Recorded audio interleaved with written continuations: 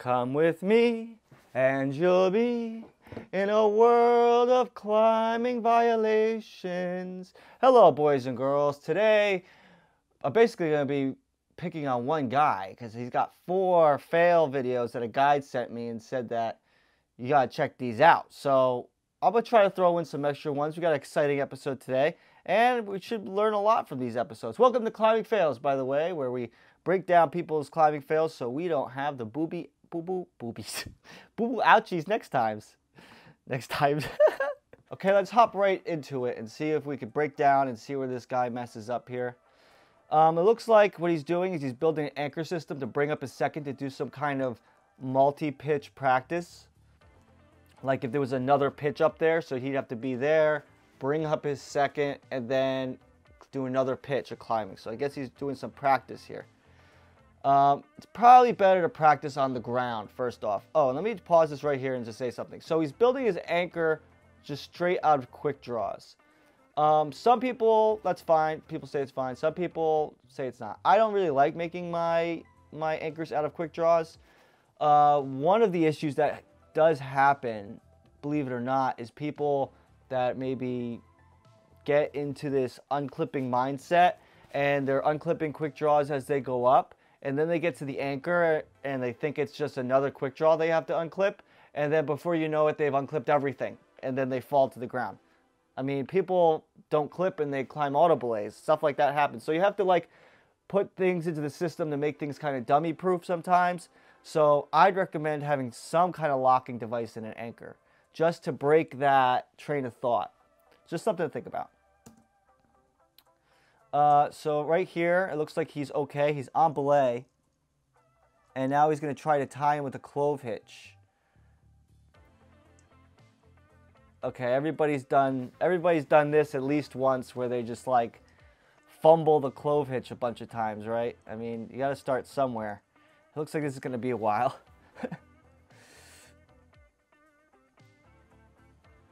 All right, I'm going to fast forward this for sake of time. It looks like he's trying to figure out how to tie clove hitch.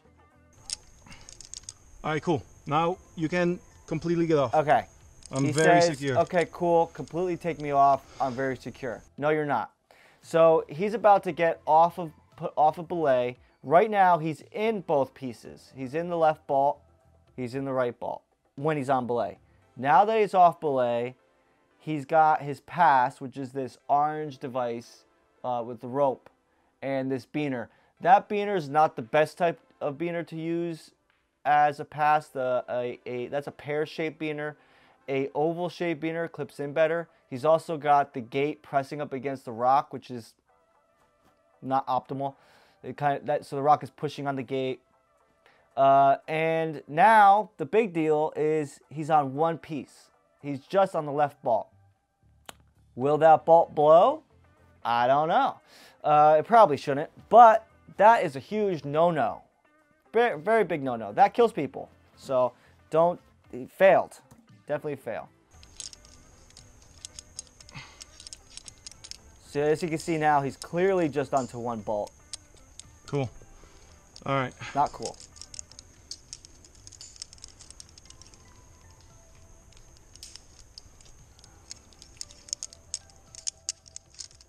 Okay, now he's putting a locker in here. I think he's planning on bringing up his second on that anchor. Right now, he's technically onto 2 bolts. However, I wouldn't trust that system the way that's put there, because if that bolt does blow to the left, he's taking a fall.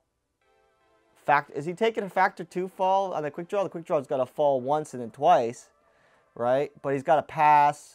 He's into the pass. He's in the rope, which has some absorption. But the fact that he's got all these hard points, if that bolt did blow, we may have something funky happen and he'd hit the ground. So still technically, but not technically, into 2 points. Okay, so this is a pivot. That's what this device is called. And I avoid these ATC devices like the plague. I would rather use a Grigri. All right, cool. So now, check it out. I'm gonna start pulling the rope, okay? You just lower on a munter. So now he's got to pull in all the slack. He was about to put him on belay, but they realized I have all this rope I got to pull through. So now he's pulling all this rope through.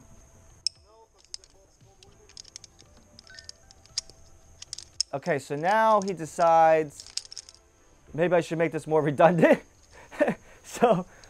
So he clips that into that. I still don't like that. The way I would do it is I would have my pass on one side and then you would clove hitch into the other bolt. So you have a pass on one side and clove on the other. That would have been more redundant.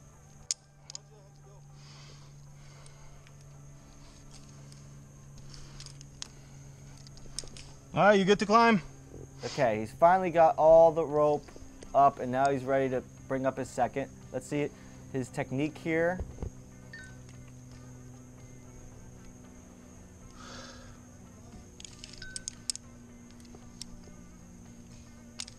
Okay, so you can already see he's kind of taking his hand off of the belay rope already.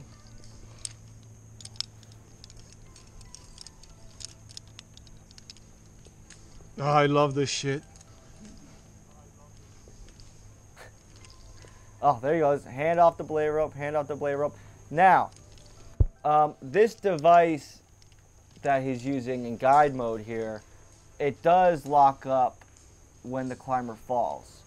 So your hand's always supposed to be in the brake line, don't get me wrong. But if the climber falls, it should catch him.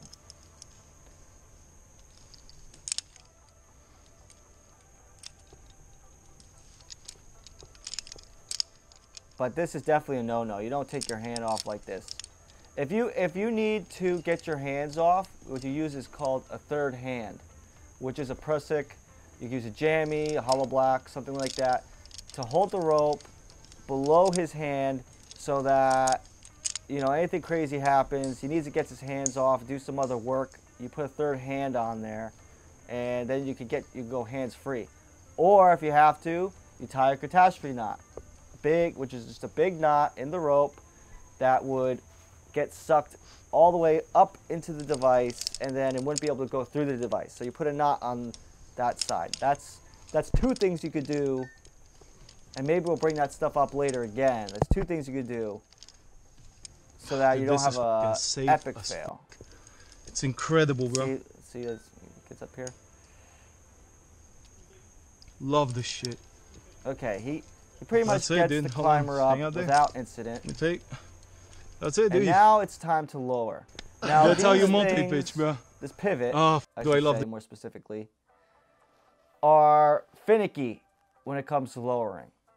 It's probably easier to just put the guy on a munter and send him down. But we'll see what trials and tribulations our friend goes through here. You can tell he loves the sport, he loves the gear, but you need a lot more training and guidance before you put people's lives on the line. But, okay, no hand on the brake line. No hand on the brake line. About to oh, there you go. At that point, what are you doing, guy? Now he's got his hand on the brake line. Pretty scary. Yeah, don't drop me. Okay, so you can see this is pretty finicky. Cody, if you know who Cody is, he was an Instagram content creator for like guide techniques and things. I'm gonna have to insert a clip right here of how you would properly unjam this thing and have a more controlled lower. Like I said, I'd probably get the guy in the munter, but I like Cody's technique. So here's a clip of Cody. When lowering a climber with the load strand direct, generally the climber needs to be able to unweight the rope. However, they're not always able to do that. So one thing that we can do is simply clip our carabiner just like we would with the load strand direct through the master point, but this time go up through a redirect through a point on our anchor and then back down to our belay loop. With a proper third hand on, I can now lean back on this, and that will begin to unload the device, and I can safely lower my climber to the ground. So thankfully he gets our guy to the ground in one piece. If you checked out this guy's video, maybe I'll link it down in the description below. In the comment section, you know, everyone's telling this guy, you know, seek some guidance and this and that. Kudos to this guy for leaving it up. But if you're not gonna take somebody's advice, well, there's only one way I know how to deal with people like that. Oompa loompa doopity-doo, I've got a perfect puzzle for you. Oompa loompa doopity-dee, if you are wise, you listen to me. What do you get when you clip into one point? Climbing like you just smoked a joint. What are you at? Not protecting you, brat. What do you think will come of that? I don't like the look of it. Oompa loompa doompa-dee-da.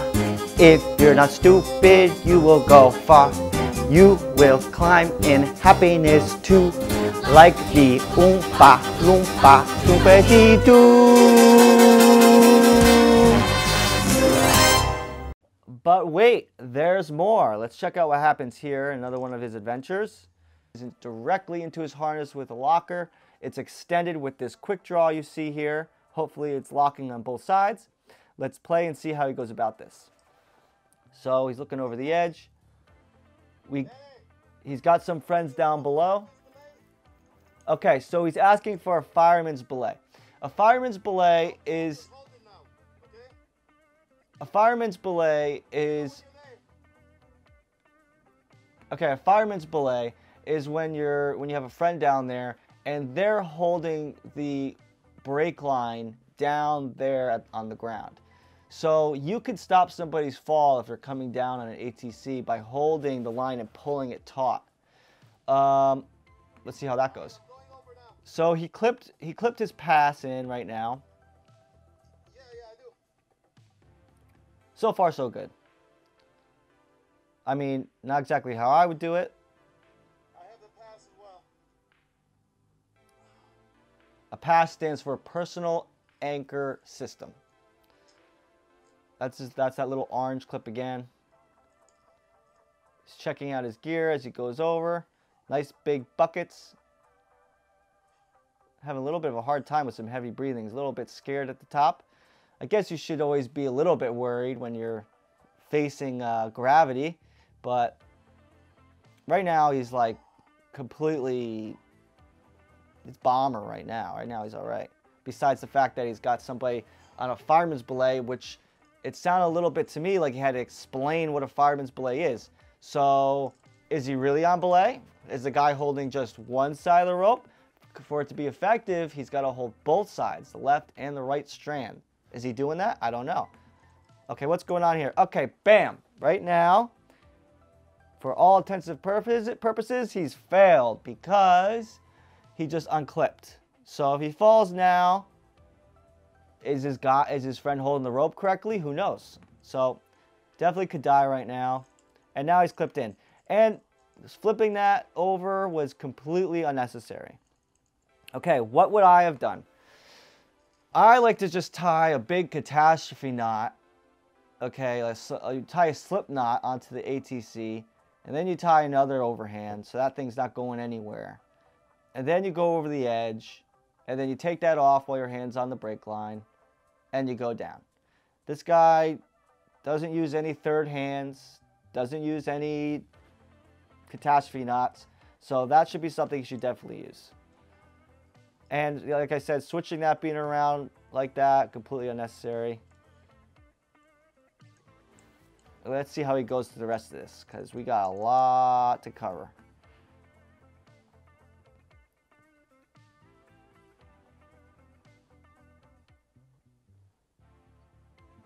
Okay, so he eventually does add a third hand. Probably you could have added that when before you were over the edge. Okay, now he should be able to go down. It's taking a long time to do that. Checking everything, double checking, nothing wrong with that. Triple checking. Quadruple checking. Okay, finally ready to go down.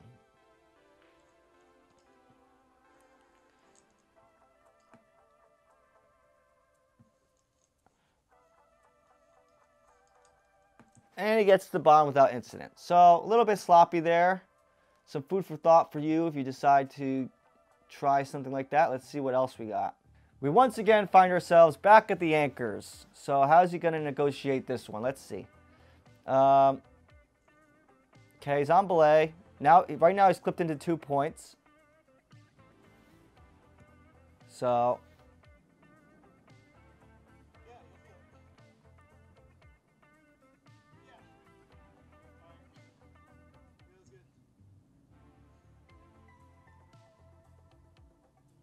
I think you took him off belay. So now that he's off belay, guess what? You're clipped into 1 point now. So that ball blows, you're dead. So you failed. Now, already failed. He's got the gate once again pressed up against the rock. The nice thing about that particular locker is you'll see the red line on it, which lets you know if it's unlocked. It's a screw gate. I like spring-loaded gates. That's my preference because I want a locker to kind of always be a locker. But the nice thing about a screw gate is it could be a locker if it's unscrewed. It could not be if it's not. So preferences. Also, my screw gates get pretty dirty from my sprat work. So when a lot of dirt gets in those lockers, they kind of tend not to screw very well. I mean, you run into the same problems with spring-loaded too. You got climbers to the right of you. Okay, so he's untying that knot.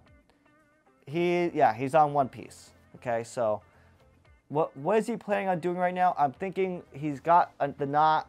He's got the rope tied to his harness so that he doesn't drop the rope. It looks like he's going to be cleaning this pitch, taking all his gear out, and then coming down and unclipping everything, or maybe setting up some kind of top rope. But if he's setting up a top rope, it looks like he'll be running it through the chains, which ethically you're not supposed to be doing that, especially in certain areas because it ruins out the hardware. Having your ropes, if everybody's ropes ran through the chains, then you wear out those chains really quickly, and maybe setting up dangerous anchors for other people because you can end up turning the anchors into having sharp edges, especially if they're worn down really bad. So you always want to check the anchors, make sure they're not worn out too much, don't have any sharp edges.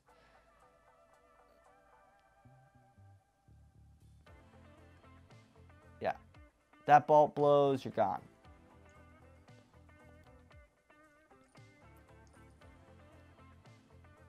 I don't know how he doesn't realize that. The guy, if I was the guy next to him, I would say, hey, you know, you have to be able to. The hard thing about it, oh, it looks like you got the knot on the wrong side there. Get it over through there. The hard thing is you got to be able to speak up and you got to be able to take criticism and give criticism correctly. It's hard. It's hard to get through to people sometimes. What's this? A stopper knot? Oh, okay, he's tying a stopper knot. But he's already got an 8 above that already. So now he's got 2 stopper knots. Okay. Yeah, you got to be able to. It's hard to talk to people correctly. Sometimes it's easier to yell at somebody, but and then later on they'll be thinking about it and maybe correct their ways. Like this guy's probably. He's gonna repel. Oh, so yeah, now he's okay, so now he's completely off belay. So now he's on 1 point. I mean, he was still on 1 point before, so. Because clipping a rope into your gear loops on the side of your harness, those aren't rated for falls. Those are just yank right off. I cannot climb in a watch. I don't know how people climb in watches on, but I don't wear a watch anyway, so I think watches are pretty outdated. I just pull my phone out and look at the time, but whatever. Some people are into watches. Okay, so let me fast forward this. He's pulling out ATC. Okay, he's adding a third hand. As you can see, he put the third hand, the Prusik, on really unwell. So You want to hold that double fisherman's than not, and you want that closer to your beaner than being kind of within this loop here, because that just messes everything up. It's like, will the third hand even hold with that knot stopping it from being able to get tight? Yeah, that's a really sloppy third hand. Maybe I'll fix it. At least test it. Kind of a... Yeah, that's kind of poor. He has it extended. He's got his rappel extended. Having your rappel extended with an ATC like that is so that you can add the third hand, and then if you had the ATC onto his harness, like with just one beaner, then you'd have to have the third hand lower, you know, because otherwise the Prusik would butt up against the ATC and it wouldn't work. By extending the ATC up higher, he can now have that third hand, and it should work. Okay, so now he's having some hard time. He should be... Okay, so he's having a hard time because he's not weighting his ATC or his third hand. So he just keeps hiking. He keeps hiking the ATC up higher and higher. And now he just pulled his pass up higher. So he's got to get the weight off his pass and onto the ATC. So all he has to really do here is kind of just stand up or lower the pass into the ATC, or just stand up, unclip the ATC. I mean, it is kind of on a ledge. Yeah, stand up, unclip the pass, and then weight the ATC. But now he's having some trouble here. This is hard to watch. I'm gonna have to fast forward this. Okay, he eventually gets it, and he's coming down. And as you can see, he's got the pitch hasn't been cleaned, so it's got all the quick draws still in it. So if he was asking for a fireman's belay earlier, then it potentially wouldn't work because he's got the ropes uneven. So I don't think I've ever asked anybody to give me a fireman's belay. I try to be self-reliant. The less you rely on other people with your safety, the better. You're responsible for your own safety. So, you know, I try to double and triple check everything when I'm at the anchors. Okay, so you literally control it with the press. It looks like he's learning how to use this whole thing. So, I mean, not really where you want to practice. Okay, so I'm done. I'm over this guy. I'm over this guy. Let's see what else is going on in the world here. Seek some guidance. Start low and slow.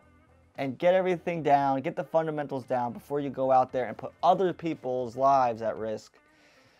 Some people, they'd see stuff like that and they'd literally just either walk away and not want to associate with you and just get far, far away from what you're doing, or they might speak up and yell at you.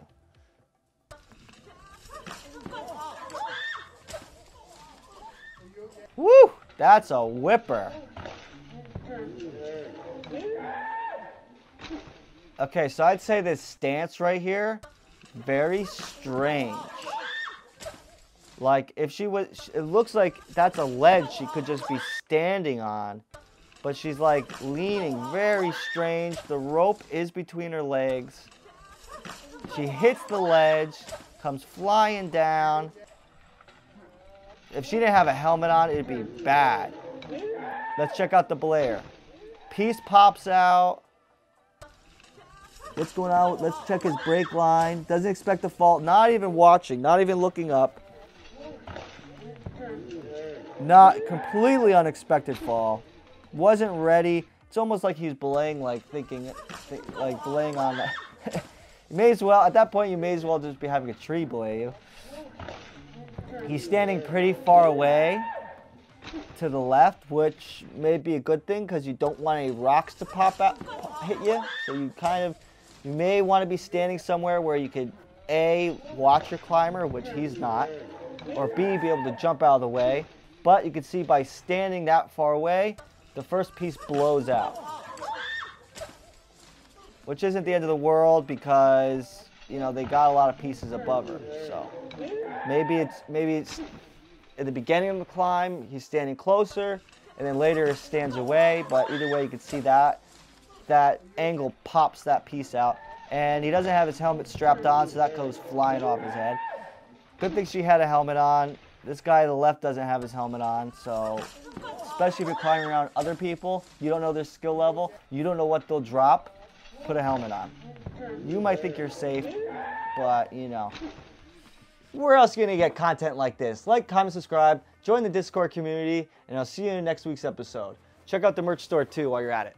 Joshua Perry, climbing out of here. Woo! Come on, dude, come on.